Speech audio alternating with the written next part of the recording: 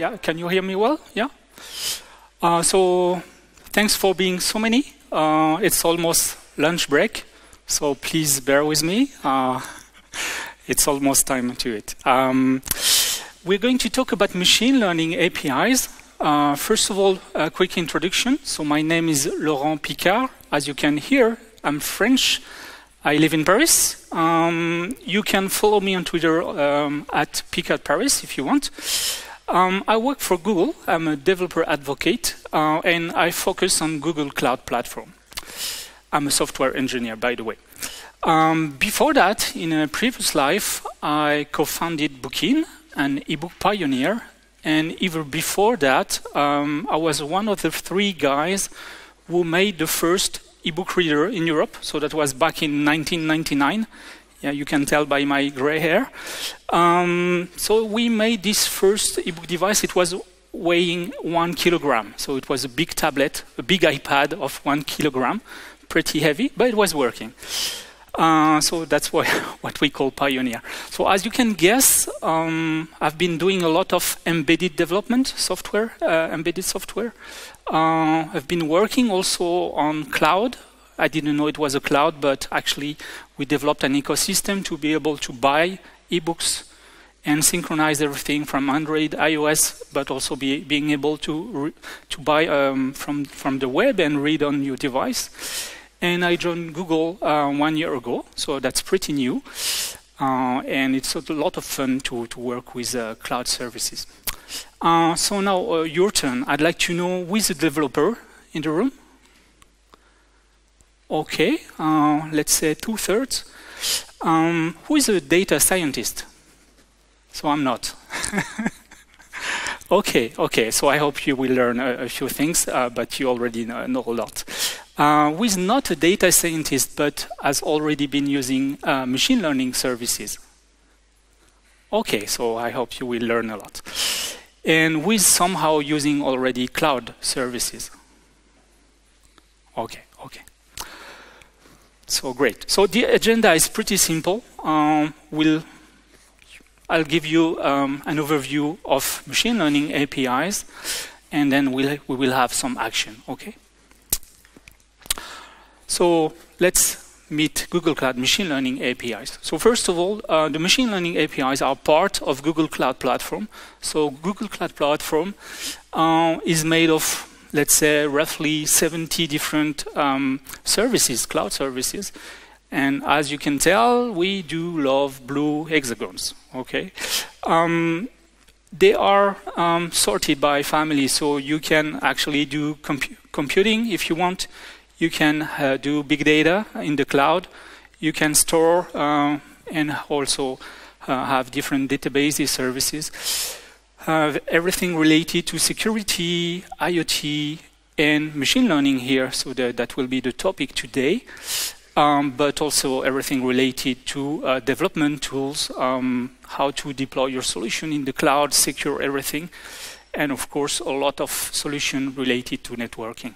So that was just to give you a quick idea about what GCP, Google Cloud Platform, GCP is. If we take a step back and try to think where we are right now regarding machine learning, I think there are 3 ways you can benefit from machine learning. So if you're already a data scientist, I would say 20% among you are data scientists, you already know about machine learning a lot. And some people have been doing machine learning for decades, so this is not something new. But if you're just a developer, you can use machine learning APIs. This is what we will see into details. And there's a 3rd way called AutoML that is filling the gap. I will just mention it. So let's have a look. So machine learning APIs. So API, does everyone know what an API is? Yeah, so an API is an interface. So what it means is that you can do a web request with the data that you have. You will get a response back. So here for web, this is a JSON response. And in this response, you will have information. You provide data and you get back information. This is what machine learning is about. so you can get a lot of different insights about the data that you provide. So we will get into the details a bit later. The second solution, AutoML. So I will not get into details here because it would be worth a talk by itself. And I have to learn about it. This is pretty new. And what you can do with AutoML is actually use an existing machine learning neural network and customize it with your own data. So if you're interested, you can have a look. AutoML, you will find easily. We have a first solution called Cloud AutoML Vision, but the whole family will expand. Okay. If you want to just maybe a small mention, maybe you've heard about transfer learning and also hyperparameter optimization. So these are the few techniques that are used here. It allows you to actually build your own model without being a data scientist and even without being a developer at all. So this is really easy to use. Third, for data scientists, machine learning. So here, this is an example in the Google ecosystem. So we've developed TensorFlow. That's an open source library. And you can actually get it for free from the web. You can install it on your laptop, and you can actually design and train your own neural network. So this is what actual data scientists do. So it means you can build a machine learning model on your laptop. If you want something accurate, very precise, most of the time you will need to provide a lot of data, and the training will take days, if not weeks. So this is not very efficient. So in this case, you can actually take your TensorFlow model and you can deploy it with cloud machine learning engine, and instead of days, it will take hours. So why? It's because we have an optimized architecture. It will be using GPUs, but also TPUs. So a TPU is a tensor processing unit. So this is actual hardware boards that were made from scratch with the idea to optimize machine learning training. So your model will be trained in the cloud in a few hours by using dedicated hardware. Okay? I've not done that so far, and if you're a data scientist, maybe you have. Okay. So let's get started with the first API. So here, the data that we have is text. It's called the Natural Language API. So we provide text and we get as much information as possible from this text. Here, we can analyze the syntax, we can recognize the entities, and we can also recognize the sentiments that are in the text. Okay, so a few examples. So I'm a fan of Tolkien, so I've been using a lot of Tolkien-related examples. So here I took this sentence: Tolkien was a British writer, and so on and so on. If I give this sentence to the API, the result I get is, first, that it is an English sentence, so that's correct. And second, I get the full syntax. So I get the type, the gender, and everything related to each word. So I can exactly understand how the sentence is built. One thing I like is that you can also get the lemma. So here, for instance, the verb was is actually in the past tense, and I can know that it's to be. Likewise, for nouns, I can get rid of genders. In French, we have 2 genders. In German, you have 3. So you can get rid maybe of masculine, feminine, and neutral, and focus on what you're looking for. Okay? So, moreover, if I give the same sentence to the API and ask for entities, it's going to return 3 different groups of different entities. So, as you can see with the colors. So, the first one, for instance, Tolkien, is recognized as a person. So it's telling me this word, Tolkien, is a person, but it's also giving me an ID. So MID. So this is an identifier in the knowledge graph. And the cool thing is that wherever I will be using machine learning APIs, if Tolkien is recognized, it will always be this ID. So you have to think that Tolkien is not always written like this. This is also J.R.R. Tolkien. He doesn't have a pseudonym, but if he had, it would be recognized likewise. He has a son, by the way. His son is not recognized as Father Tolkien, right? His son has a different ID. So likewise, for the second group, British here is recognized as a location related to United Kingdom. And the three books that are at the end are each recognized as a work of art. And each time I have an ID. So this is pretty useful if I want to recognize something very precise. Okay? And of course, also you guessed, here I have a link to each Wikipedia page for each entity. Okay, so we saw that you can understand how the text is built, but you can know also what it is talking about. The third thing is that you can know whether it is talking about something positively or negatively by analyzing the sentiments. So what I did is that I took two example reviews, a positive one from the New York Times back in the day, so a long time ago, and a negative one from Goodreads. Goodreads is a social network for book lovers. So this is the New York Times ones and the negative one from Pauline. So I give these two reviews to the API, and the result are sentences sorted by with scores, ranging from -1 to +1. -1 being the most negative, of course, and +1 the most positive. And the cool thing is it actually works. The three sentences at the top are actually from the New York Times. It was a very positive review. And the three negative sentences here come from Pauline. She didn't like the book at all. So it can be pretty interesting if you want to understand the sentiments in emails, in tweets, I don't know, in a corpus of text that you have without looking for everything. So I've been mentioning the API. You can do a web request and get the JSON back. But if you're not a web developer, we have wrappers in different languages. So we cover 7 different languages. I will always forget 1 or 2, but that's Python, Java, Node.js, PHP, .NET, Ruby, and I forgot one. Okay, so the way it works is always pretty similar. You import a package where everything is pre-wrapped for you. You create a client here, a client for the language API. You provide content. Here, this is a movie review. And you just call a primitive. Here, this is analyze sentiment. And then you will get the answer back. But instead of parsing JSON, you will just have to use objects.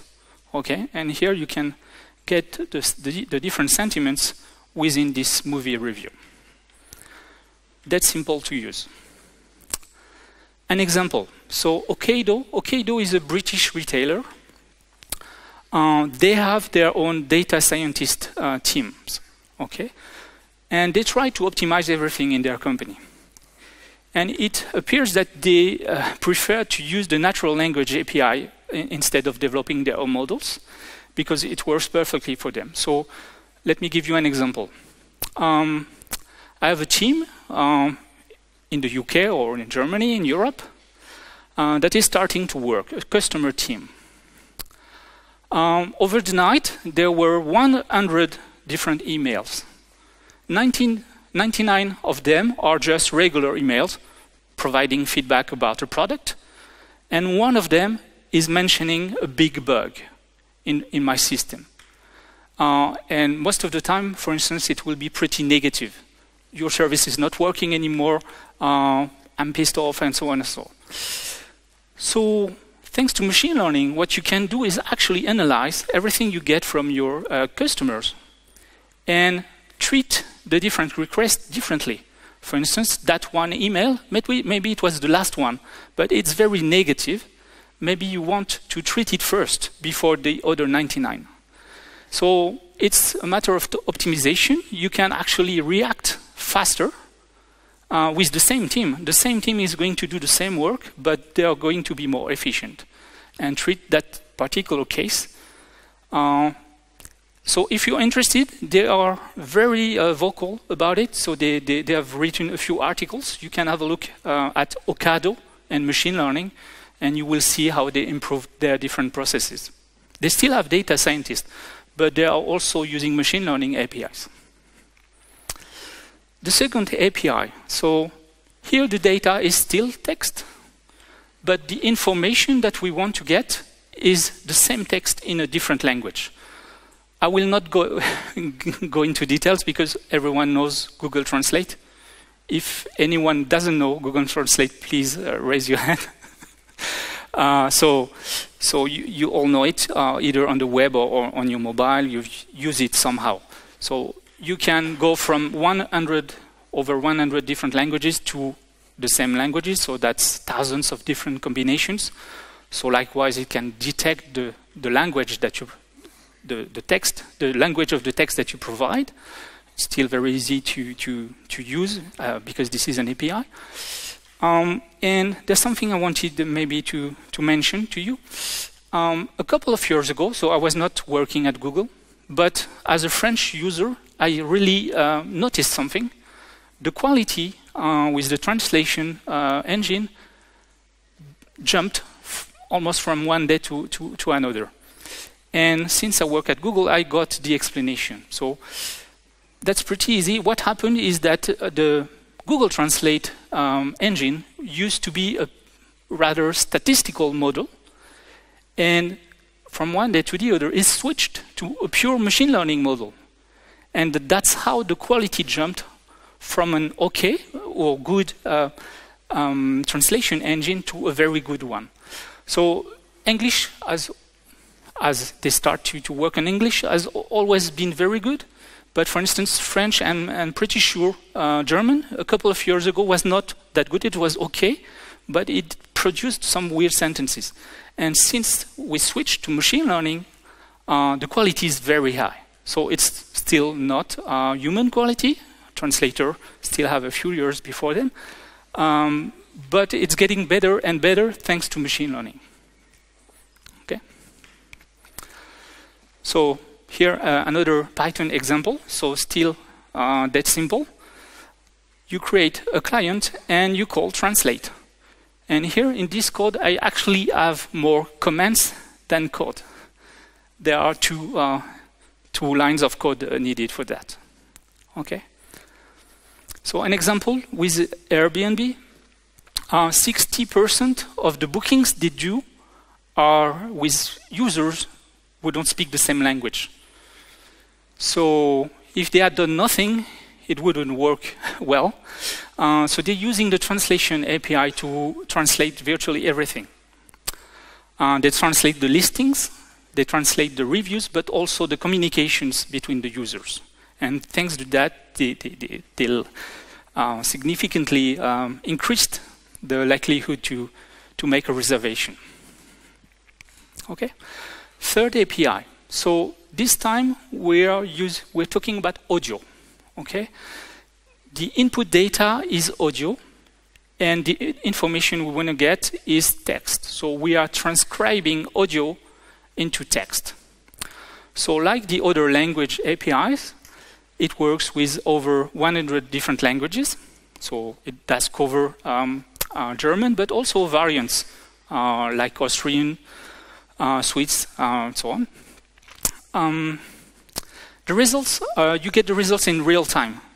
So this is why we can have now assistants, because we can talk to them and they can transcribe what we're saying in real time. This is also robust to noise. Without that, assistants wouldn't work because they would catch everything from the TV or from surrounding noises. And if you want to use it in a professional context, you can make it context aware. So let me give you an example. If I wanted to develop a solution in an hospital, it's very likely that most people will use medical terms. This is not something that we use on a day-to-day basis. and maybe some acronyms. So to improve the accuracy of the speech-to-text API, you can actually provide a dictionary by mentioning, okay, here are words that are more likely to occur because we are in a very specific context. Okay. Also, one recent feature is you can get the different timestamps, so you can know exactly where each word occurred in the audio stream. So think about that. You can actually provide, I don't know, dozens of hours of recordings, and you can index everything thanks to that. And just look for some words, and then you will know where each word has been pronounced. Okay, so you can maybe imagine many different things. Another example, so we've seen, it's a bit like Airbnb. Aether is a matchmaking app, and so they are translating everything, but moreover, they are transcribing the voice into text, so you can actually talk to the person you want to meet. Your speech is transcribed into text. The text is translated to your correspondent language. Okay? So now, a new API. It's the reverse, text-to-speech API. So this time, the data is text that you provide, and you get audio, you get the text read aloud, for instance. So as you can see, this is beta. This is pretty new.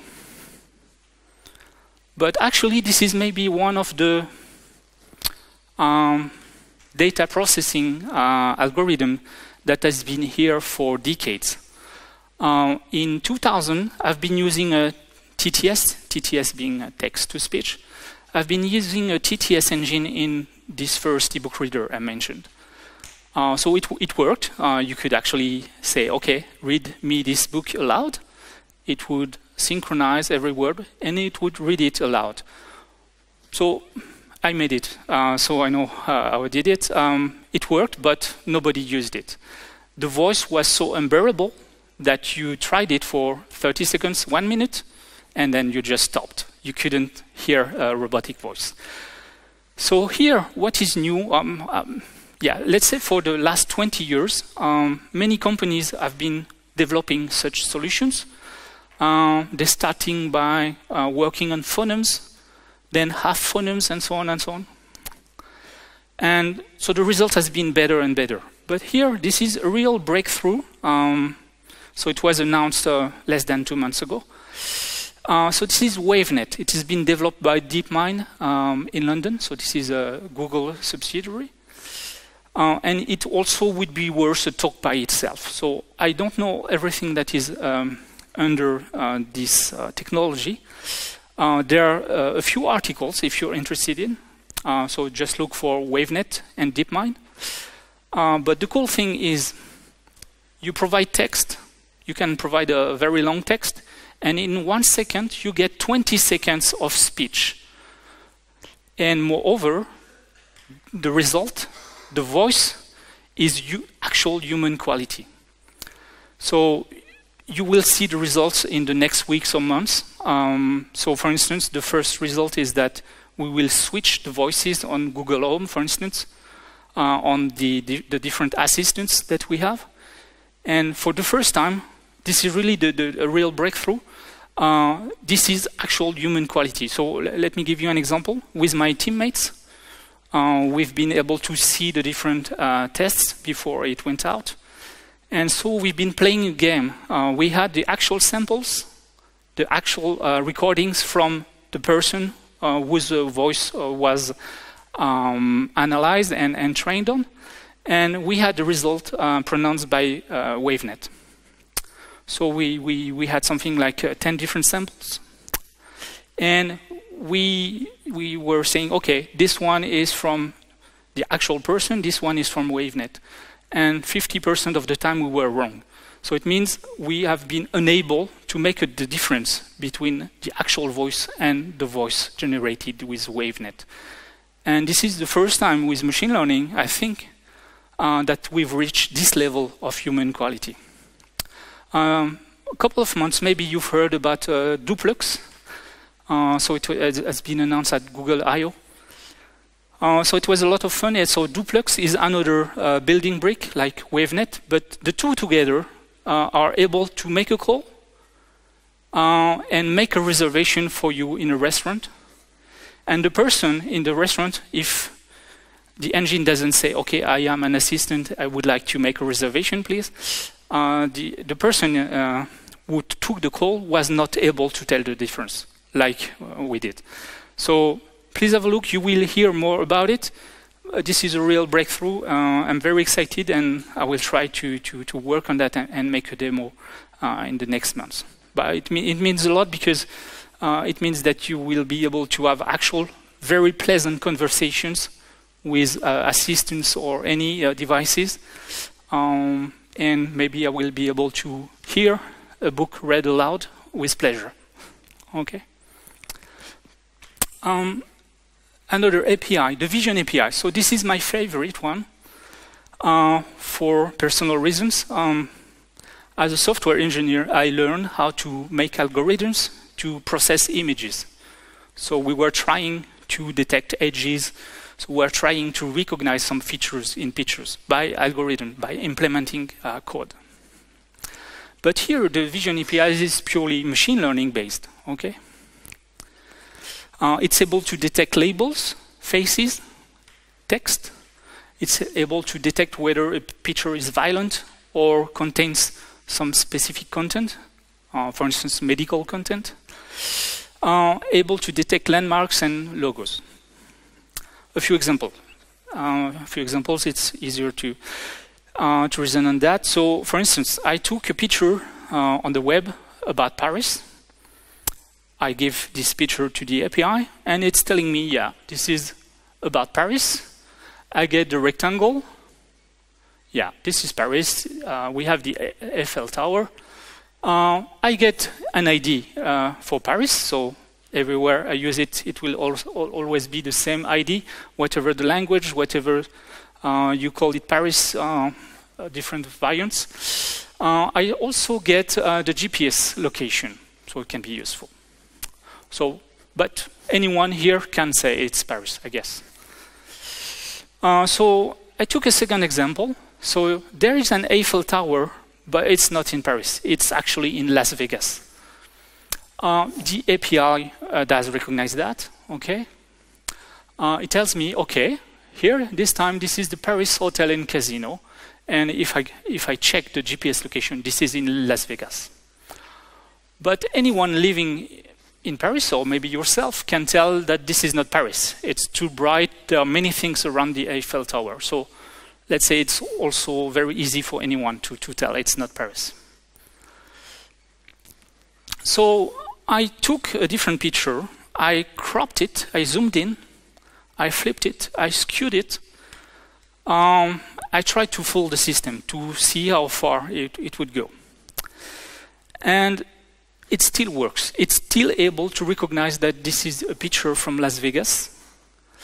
And as a person living in Paris, if I take 1 or 2 seconds, I say, yeah, this is the Eiffel Tower in Paris. So I would be wrong, like most people in Paris.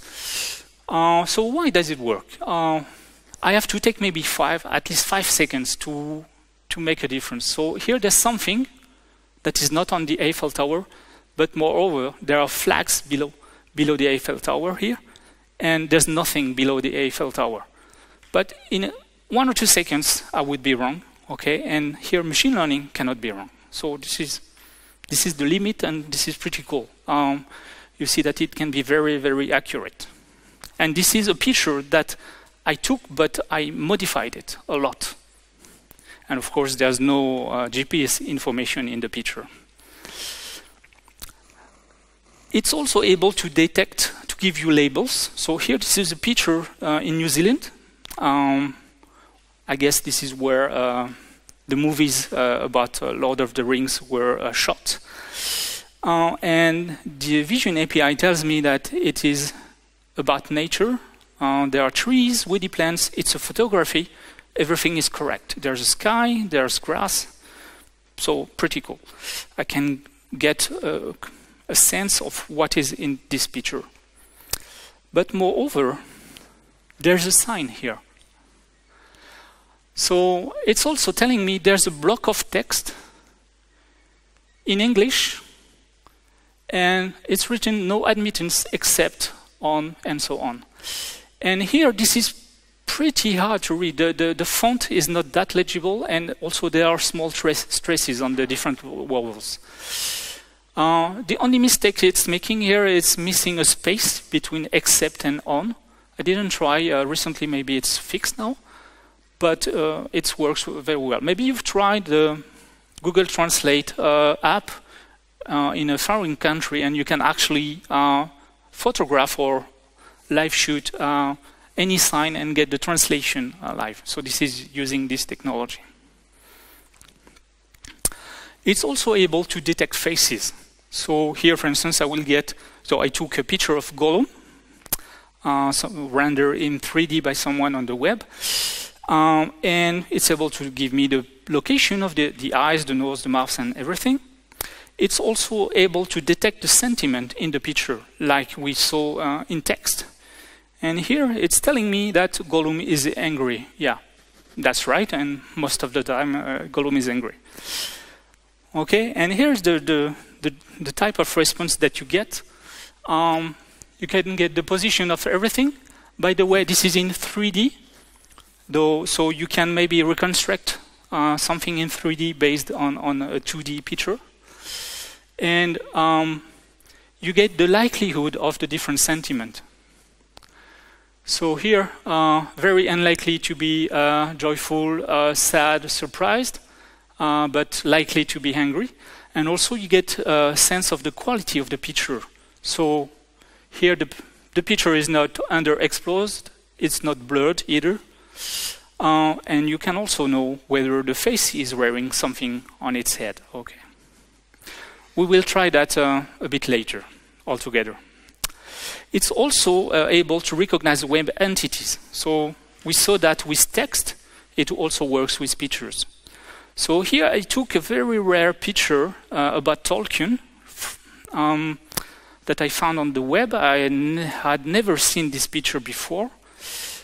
It's able to recognize that this picture is about Tolkien and also maybe the Lord of the Rings. So this is because the Spanish article using this picture that was taken for this newspaper is actually talking about the Lord of the Ring. And here, with this API, I can get the location of this picture, this exact picture on the web. I can get the web pages using this picture. And I can also get visually matching pictures. So for instance, I will get pictures where there's a man in a forest or against a tree. Of course, not Tolkien, but visually similar pictures. Okay. And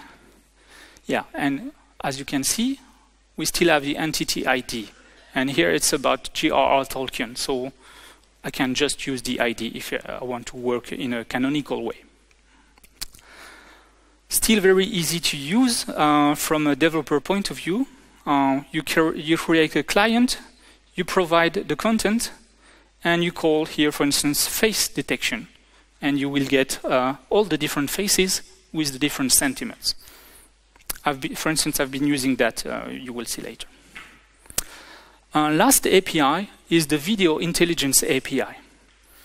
So you can guess it does pretty much what the Vision API does, but moreover, you have an additional dimension, time.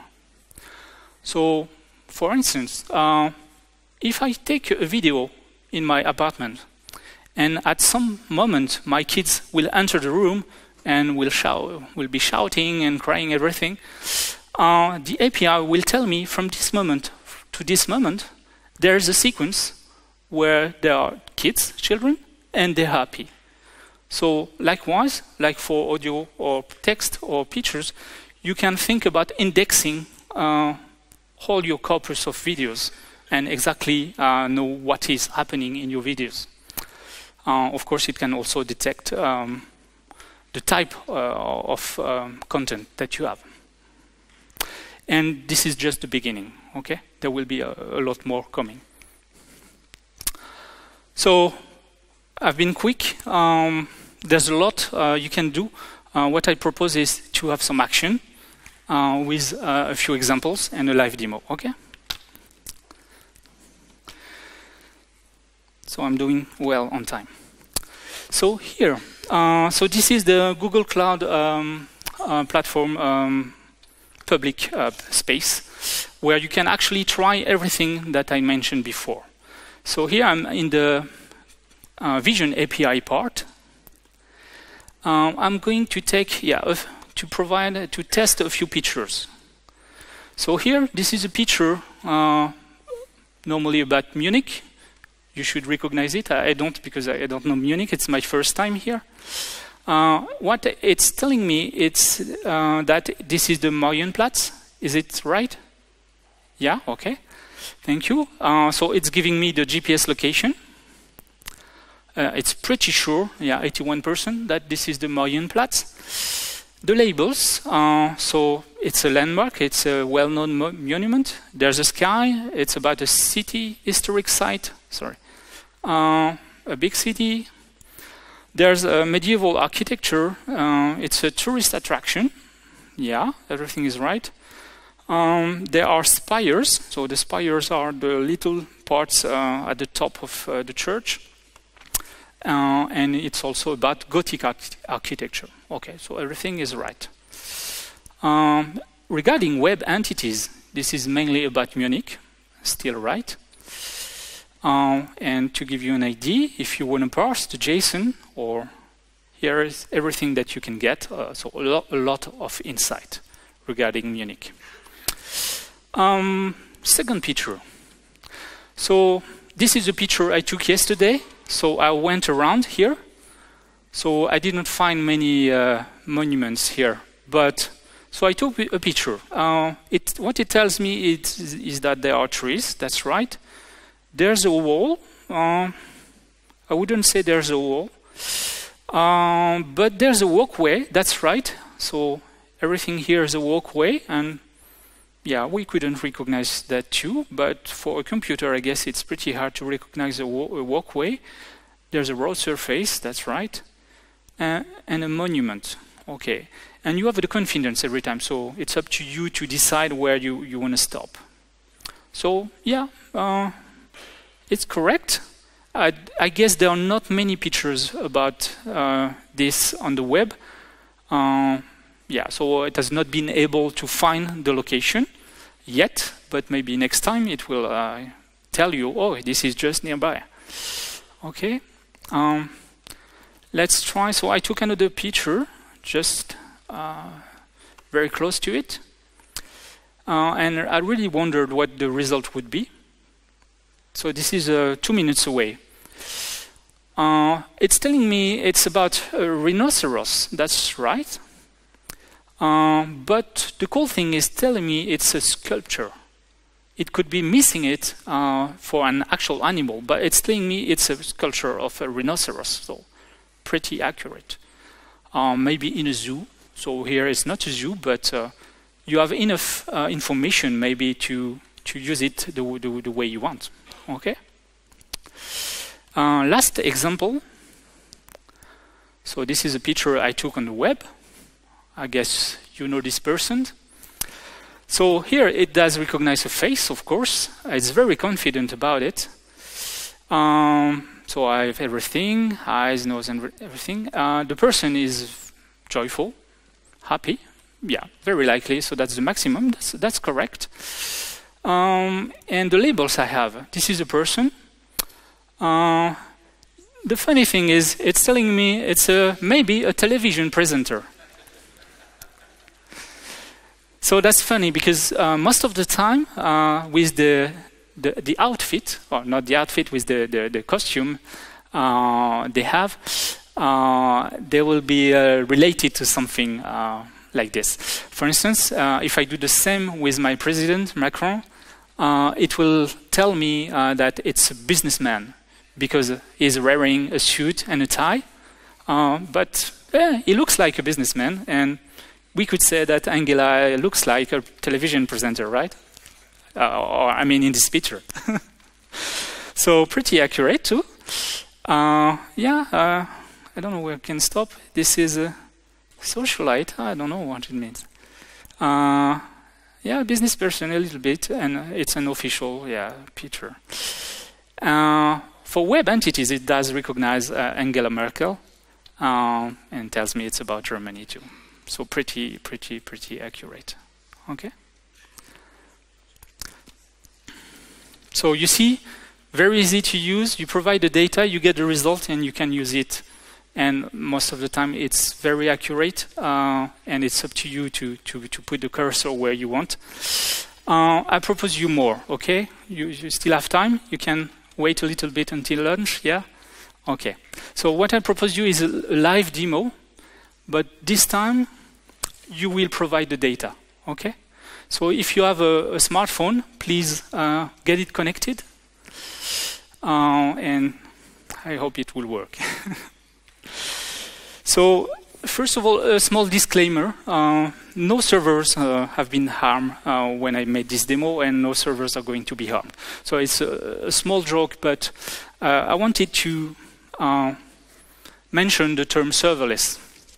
So I'm a software developer, but I'm in no way a DevOps or cloud specialist, not yet. And everything I try to do is from the most simple point of view. And here serverless has been very, very useful. So what it means is that I wrote code, and so a few functions, and I've been able to deploy everything on the web without ever configuring any web server. Okay, everything is related to services, and also what it means, what the term serverless means, is that everything is maintained by engineers who are specialized in that, so I can feel confident. I deploy my code and I can sleep, everything will work, and if something goes wrong, it will be repaired by the maintenance engineers. And also, serverless means that I only pay for what I use. So for instance, I set up the demo yesterday morning, and since then, it's a private demo, so I've been the only one to try it to make sure it would work. And so here it's in sleep mode. All the resources for this demo are not there. It downscaled to 0 resource. I'm going to start using it now, so it will create an instance. And when you will all use it, if needed, it will automatically upscale. It will create more instances. Okay. We will have a look. So I call this demo the Stash Club. So maybe it will ring a bell. Fight Club. In the Fight Club, there are 8 rules. So I will not tell you the 8 rules here. I will just keep 3 different rules. So first rule is you do not talk about Stash Club. Okay, this is a private Stash Club. Second rule, you do not talk about Stash Club, but okay, you can tweet about it. And the last rule, if it's your first time at Stash Club, then you must get your stash, okay? So let's get started. So here, I'm going to my backend. So this is ugly, but this is an admin backend. I'm going to give you a QR code. Yeah. And if you cannot scan the QR code, you can actually go to bit.ly/mlconf-munich. Okay? So I'll give you some time. And you should be on the front page saying, please wait for instructions. Yeah? Is it okay? Yeah? If it doesn't work, bit.ly/mlconf-munich here. Okay, so let me go to the same place as you. Okay. So the first thing is, okay, I go to step 1. First thing is, if you refresh, is going to ask for a nickname, just to have an easy identification for you, to recognize you. Okay, so my name is Laurent. And then it will ask you the authorization to take a picture. So if you don't want a picture of you to be public, don't do it. Let me try that. Okay. I take a picture. So then it will vary on the speed of the network here, but the picture is uploaded. And what it does, so I wrote some code, it's going to trigger some functions and do recognition and some processing. And what I'm doing is I'm adding a mustache to everyone, okay? If there's a face. I'm mapping the same mustache to everyone, so we are equal, okay? You can do it a few times. So for instance, I'm going to do it again, but I'm going to try to express a sentiment. So let's try to be angry. Okay? But you can try everything you want in any order. Okay. Let's try to be very happy.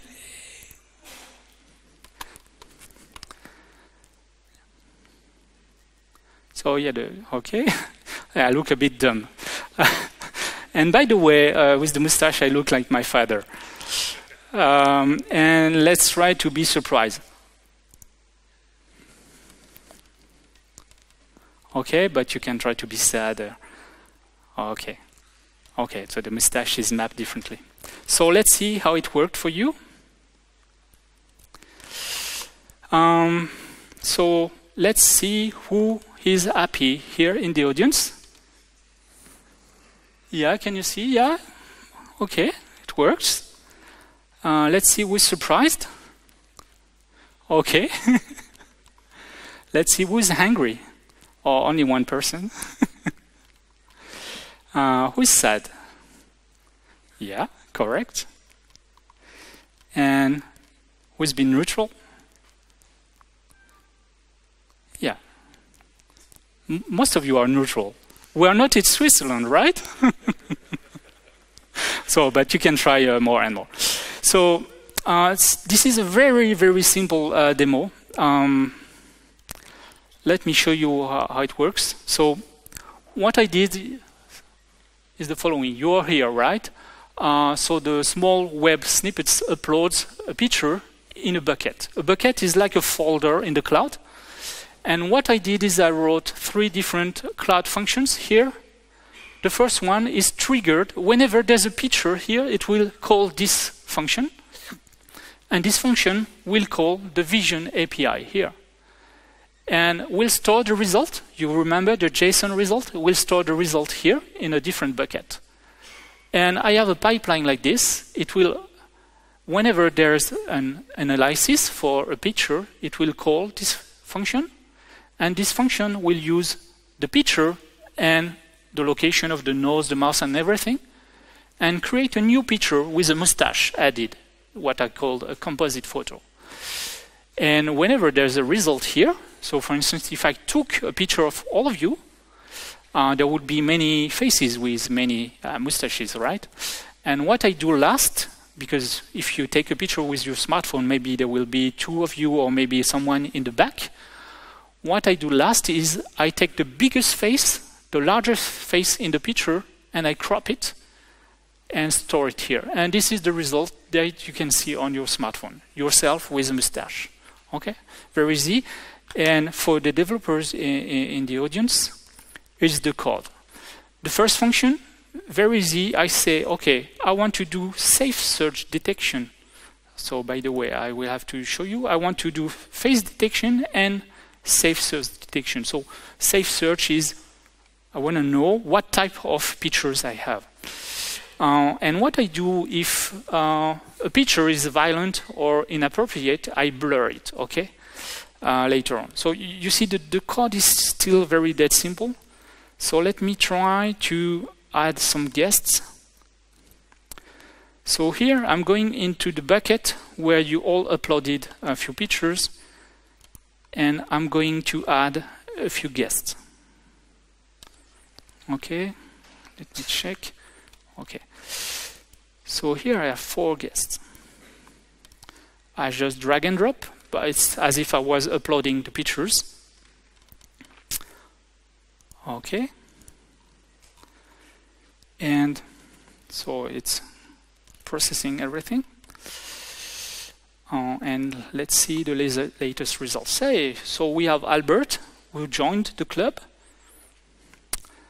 And we should have also a couple more. Yeah, we also have Angela.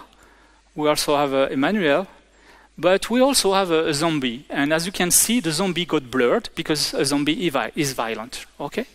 So this code here is calling for the analysis of the picture. This code here is downloading the picture, uploading the picture, and here recognizing the noise, the mouse, and mapping a mustache. And the third function here is cropping, so is getting the rectangle for the face, but at the same time is checking whether this is an adult, medical, or violent picture, and if it is, then is blurring it. Okay? So as you can see, I just wrote this code and uploaded it as cloud functions. Really, that's it. There's no server for me to configure. Let's continue the demo, the live demo. What I've added here as a last step, I'm going to try to use the translation API and the natural language API. So what I chose is to translate everything into English. So if you're, of course, you're speaking German, but if you're speaking Italian, let's try even variants, Austrian, I don't know, Swiss German, any language, Japanese, Chinese, any language, please feel free to type it. So everything will be translated into English, and then all the English sentences will be analyzed, and we will try. I will show you that in a few seconds I can understand what everything is talking about. Okay. So let's activate the last step, and if you refresh your web page or if you go to the next step, you can say anything to me.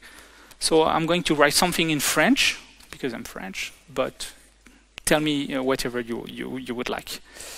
Okay.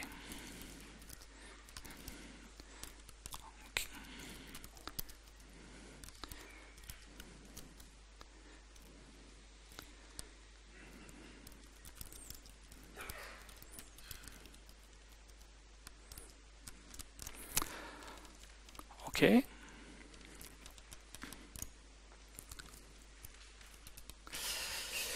And I'm going also to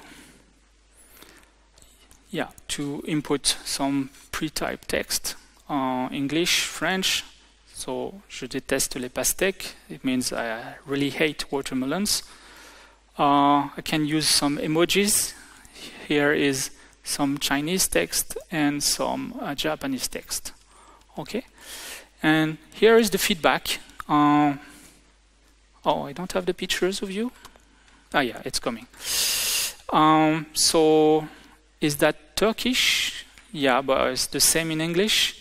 Je ne parle. Okay, it got translated anyway. That's amazing. So someone doesn't speak French. So that's not the way you write it in French, but it actually got correctly translated. So here it didn't work. Tan teach B. I don't know what it is. Thank you for the comment. It's some Spanish, some Chinese. I'm hungry. Just 5 more minutes. Finnish, French.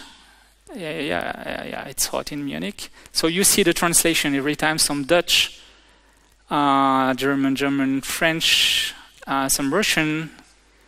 Processing never finished. Oh, okay. So maybe there's a network issue, or I will check. Maybe I got a bug.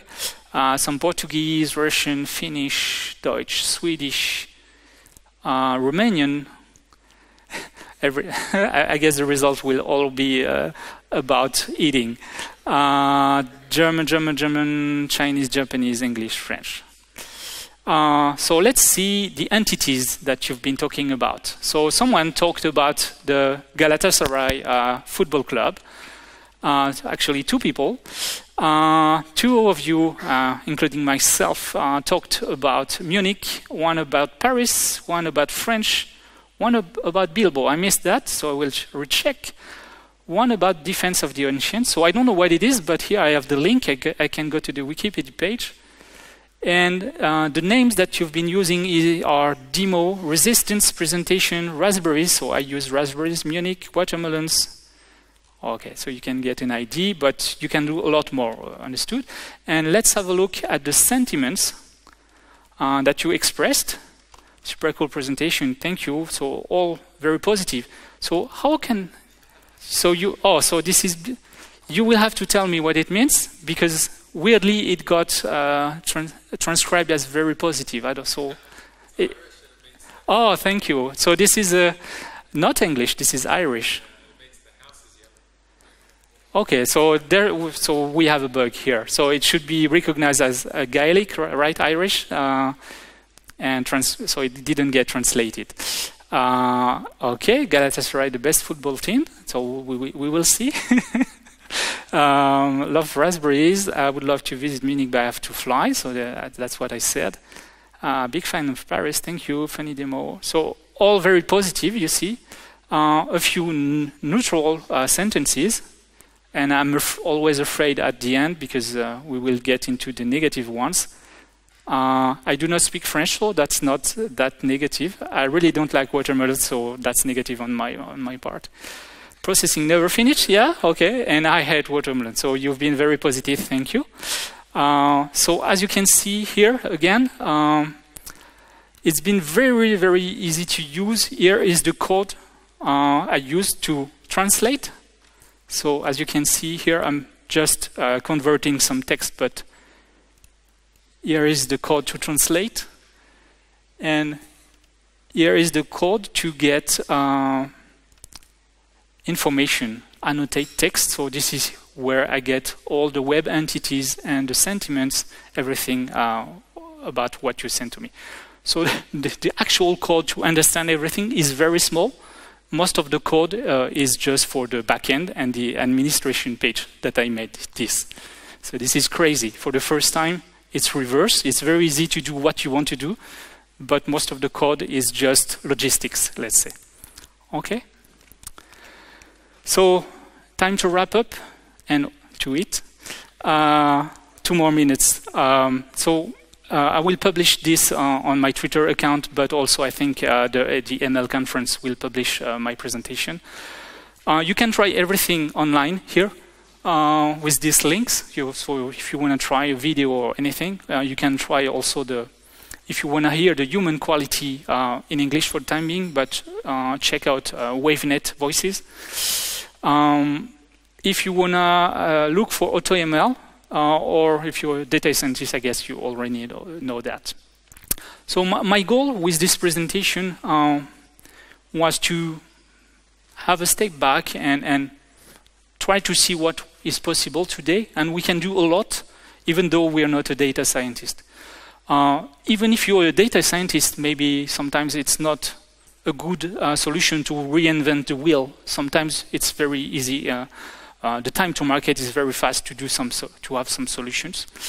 And anyway, you can almost do whatever you want, from being a developer and using easy solutions and up to a data scientist. I'm pretty new to talks, so I've been doing that for less than a year. So your feedback is very much welcome if you want to tell me something. I will be around for lunch, so feel free to ask anything and come to me. And you can follow me on Twitter with Picard Paris. So I hope you learned a few things, and hopefully also I hoped you got some ideas about the futures and maybe about doing something. Thanks a lot for having me, and have a great lunch. Thank you.